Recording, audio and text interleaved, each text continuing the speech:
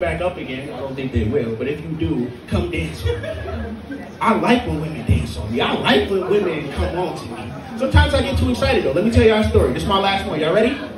Y'all ready for the story? Yeah. All right, so I'm a freshman at Howard, right? Not Howard. Yeah. Howard, HU, you know.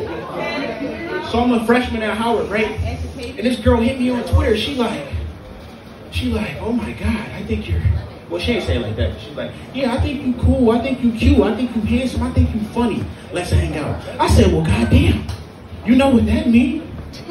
So she come up to the door, and I'm like, yeah. So she come up to the dorm, and I'm new to the game, so I don't really know what to say.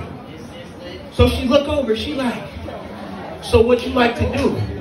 I said, well, shit, I just be coolin', chillin', kicking it with my boys, you know, nothing major. What you like to do? Nah, shit you not. She looked over at me. She said, suck dick. I said, oh!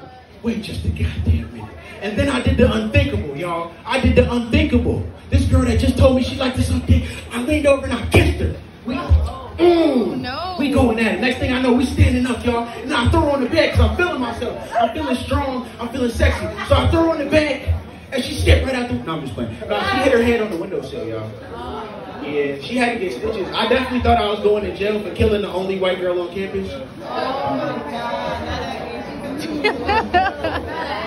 But I didn't, and I'm here giving y'all these jokes. So thank you for listening. My name is Cordell. Love me now because I might not be here tomorrow.